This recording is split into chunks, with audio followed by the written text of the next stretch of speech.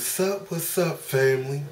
How many of you guys have ever heard of schizotypal personality disorder? I never heard of this particular term, that is until a family member by the name of Adam forwarded me a video where a gentleman who is studying to get his doctorate in sociology made a video talking about this so-called official mental or personality disorder. And what I found particularly interesting about this video is that the individual used people who think outside the box. There was a primary association with the so-called New Age. Now, I've said this before and I will say this again. There's no such thing as new here. That old saying, there's nothing new under the sun, is so very true. The New Age is simply recycled, ancient, occultic, metaphysical information that our ancient ancestors knew of, the indigenous people knew of. It's just that now it has been repackaged, different terminology, just like in many ways organized religion could very well be a form of New Age information. The only reason why it's not seen in that way is because it has, from many of our perspectives, been around far longer, and because it is a preset program or package that has been green lighted by the so-called gatekeepers of this particular matrix, many of us don't or fail to see the connection between the two. So again, there's nothing really new under the sun. Now, when I looked at this video, I found it quite amusing that this individual tied this particular mental disorder more so on people who would fall more in the line of where I am. I am not a New Ager. I don't identify as a New Ager. I don't even identify with one who is of organized religious mentality. However, I've always known that there would be a concerted effort, propaganda, to discredit those of us who are awakening and bringing forth this information. Now, I looked up a little bit of information on this particular disorder, and it's relatively new. And the World Health Organization had officially documented this as a class, or it falls under the class of schizophrenia. And again, it is often associated with those who think and behave outside of the social norms. And ironically, it's one of the terms that the gentleman who made the video that was sent to me, he kept referring to cultural norms or the social norms. Now, you guys know that when it comes down to that coin phrase, norm, what is really normal? It's a rhetorical question, but I'm going to tell you from most people's perspective, what is considered normal is what we have been conditioned to accept as normal. In other words, whatever has been pre-programmed, pre-packaged, and given to us by the system or the gatekeepers, no matter how diverse they may appear to be, it is considered to be the norm. I remember being a kid and I would just look at people, and I always saw this world sort of like an assembly line, like the school system. It's like an assembly line, like we're all going into this system, and you have these different manufacturing plants that the end result would be everyone come out the same based on, again, these preset programs. And if anyone deviate from the multiple preset programs that are fed to us, we are labeled as crazy. But this particular situation with this so-called schizotypal personality disorder is taking it to another level, because now we have those who want to make a clinical diagnosis on those of us who are awakening and bringing forth this information. I know no one who had the symptoms that are outlined in this particular, under this particular disorder. I know no one who is negative, irresponsible, like myself.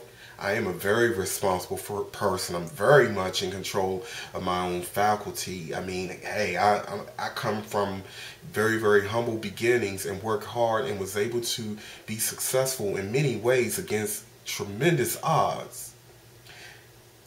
You know, I maintain credit scores in the top 5% of our population. Never been in trouble with the law. Don't smoke, don't drink, don't do drugs. I have family and friends who love me unconditionally. I love my family. I love my friends. I love people. But that so-called deviation from the social norm that I bring is somehow classifying me as being mentally ill. And when I say me, not just me, those who are resonating with the message and those of us who are waking up. Because at the end of the day, I see this as a trick to make people fearful about owning their uniqueness, their unconventional way of being and thinking. And it is to also prevent others from considering us or considering anything that we have to say, because the so-called experts have classified us as having a personality disorder. So what I want to do is share this particular video with you. First and foremost, check out the video, which is going to be, the link is going to be provided under this video description. The opposite of this particular presentation, ironically, I got these two videos within 2 days. Adam sent me the one about the mental disorder, and then Baker Man, family member Baker Man, sent me a video, a link actually, that takes you to a website where there's a lecture by a gentleman by the name of Bruce Lipton, who happens to be, you know, a PhD. And the reason why the brother sent me the link and asked me to look at it and check it out is because this PhD, by accident, found out that much of what I've been talking about all this time, although it's very unconventional, is a scientific fact. Now, I know how much society loves to give more credit and rally and believe in those who have certain credentials more so than those of us that don't. But you have to ask yourself, how is it that someone such as myself, who is labeled as having a mental illness according to the World Health Organization, would know of these concepts that are just way beyond my earthly education, background, and environment? And here a PhD who is bringing forth this groundbreaking information. And as a matter of fact, the gentleman even flat out say that these earth scientists had it wrong all along, because they had been measuring truth based on the 5 senses. But by accident, he found out that there is far more. Consciousness and life is far more complex than we think. Those of us who believe, still to this day, that there can't possibly be life after this, because we no longer have a brain and nervous system to think and operate and process information with. This doctor, this PhD, this scientist is showing without a shadow of a doubt that there is a system that operates independent of the body. And it is a system of its own. Many of you guys have seen my video, Creationism, Evolution, and Intelligent Design. If you have not seen that, look at that video. I had done that video 2 months ago, before I even heard or knew of who Bruce Lipton was. Look at that video and look at this PhD, and you see a very strong contrast in the presentation. A very, very strong contrast. There's a strong resonance between people who are on two paths on this planet, but bringing forth the same kind of information. And again, for those of us who are labeled as having a mental illness, often because we so-called deviate from conventional norms, it's often because we do have an insight that is outside of the box. And those of us who are not ashamed of it, you know, we have every right to express it without people, you know, being quick to demonize us or to label or mock us or make fun of us, because history has shown us time and time and time again that it has always been the so-called crazy people, the unconventional, the weird, the eccentric, that has brought ideas and help humanity as a whole evolve and move to the next level. But yet we still have these intelligences that will do everything that they possibly can to discredit people such as myself before we even have a chance to show otherwise. I'm going to give you one more opinion and point of view as it relates to schizophrenia and all these so-called personality disorders. I've said it before and I will say it again. I never once believed that people who are diagnosed with schizophrenia, I never saw them as crazy. These are people who simply have an extra antenna to pick up on frequency, data, and information that most of us cannot. And just imagine being in a world where you have an extra receiver of all of this, and most people don't have it. You don't have anyone to relate to because they're going to think you crazy and they call you crazy. And then you end up going to a doctor and they diagnose you as basically mentally ill. And what do? They drug you up. It's the drugs that really make us crazy.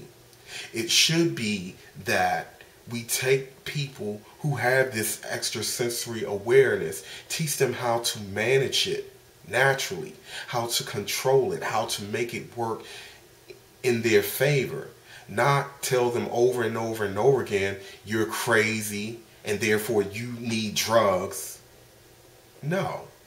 I never believed that. Never believed that. And it was reinforced when I worked with a young lady 3 years ago who worked at an insane asylum, and she resigned.